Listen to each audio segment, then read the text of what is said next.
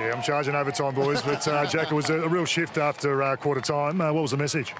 Yeah, we're pretty slow to start. We addressed a few things at half time, and with the win, we knew that they were going to have it coming in the third and would have it in the last. So really wanted to be competitive in the third, try and not let them get too many scores with the win, and then come home strong, which thankfully it played out that way. Well, it started in the middle too. You started to really dominate that area. Those mature bodies and the young doggies dropped off a little bit.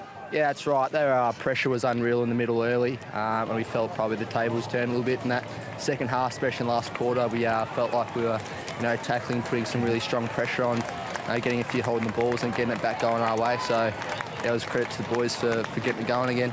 And you started to get a bit inside 50, and Jeffrey Gowan started to turn on. He was good today. Yeah, he's got to put it in his space, and he'll do something magical. So yeah, luckily we found him a bit of space and got it going our way. A bit better, a bit more effectively, and yeah, we end up scoring. Good performance today. Go enjoy it. Thanks, Baz. Cheers.